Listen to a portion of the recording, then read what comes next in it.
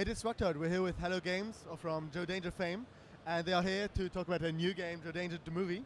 And it's not a movie; it's still a video game. So, how come you guys are doing a sequel to your first game and not doing like a completely new game about, I don't know, love or hate or something? Well, we are doing a completely new game, but it is also a sequel, right? So we're trying to kind of go a little bit crazy with what Joe Danger was. So Joe Danger on PS3, you were just on your little bike for the entire game. In this one, there's so many different game modes, so many different game types, vehicles, environments. It's basically every film that we've ever loved, every scene from every film that we've ever loved, kind of, well, action scenes at least, right?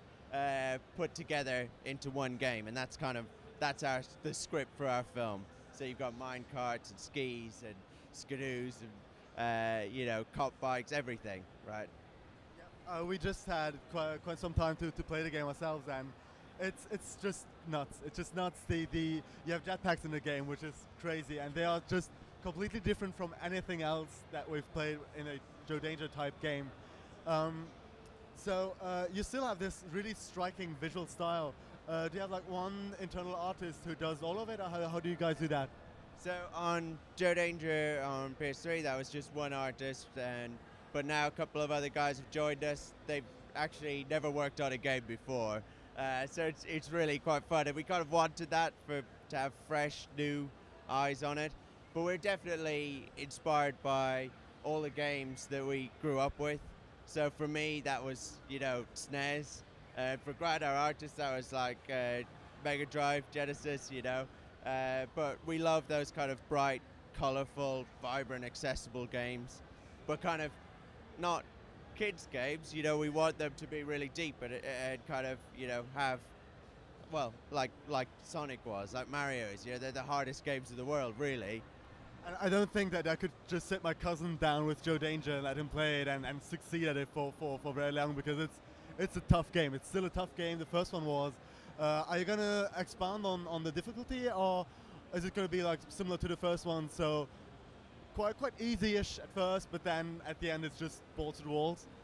Yeah, I mean that's the idea, is that we take you, if you play the game, we take you on a journey, right?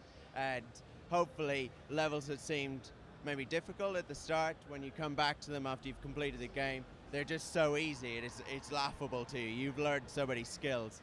The kind of cool thing about having all these different vehicles is that they all have their own skills to learn and their own kind of difficulty curve.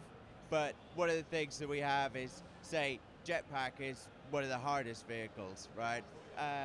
But it's also very different, and once you've mastered it, you kind of have this amazing control over the game, and you can do really cool things.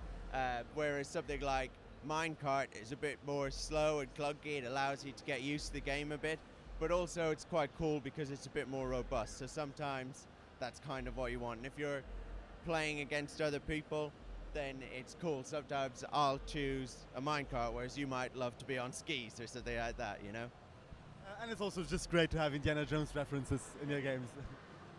I think we have to stress again how small of a studio you are. We are sitting on your studio couch, aren't we? Yeah, that's right. Well, this is actually Grant's sofa, and that's my TV and my laptop that's running the game. And most of the kit here is just stuff we have from home. So we loaded it all up into a van and drove from England over to Cologne and just set it all up. And basically, we haven't slept for about the last 3 days or something like that. It's just great to see you guys like full of energy here, showing your game that you're making out of love, and because it's awesome. I like the spirit of you guys. So this Rocktoid, keep an eye on Joe Danger the movie. It's gonna be, I can just say it's gonna be really great. It feels great. It looks amazing. Play it.